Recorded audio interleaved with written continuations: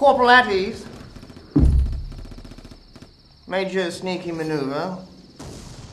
Good news.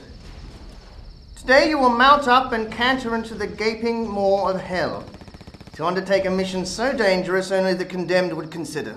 Yes, sir. This blind date with lunacy requires the cunning of the disenfranchised and the mercy of the airborne virus. But of course you don't tell the men. No, sir.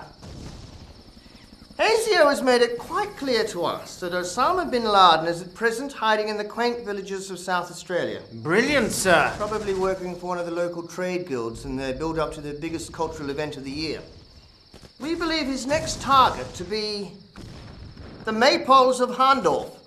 The cheeky fuck, sir. The cheeky fuck, Corporal. Your training should tell you that the natural enemy of the Saudi terrorist is, of course, the 3-inch mortar.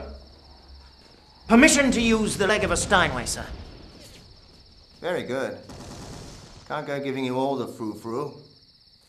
Now, dressed as teenage Frauleins, your first objective is to locate bin Laden, probably a beardless pewter merchant by now, and with your attractively unfamiliar German charm, persuade the head of Al-Qaeda to bang the local schnapps down until he's as drunk as a fresh-boiled owl.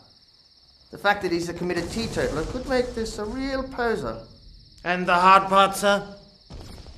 Now the hard part. The last thing this devout Muslim will be expecting whilst in hiding is to be converted to Lutheran. This would normally be a solemn ceremony involving the reading of the Augsburg Confession of 1530 and a lot of candles.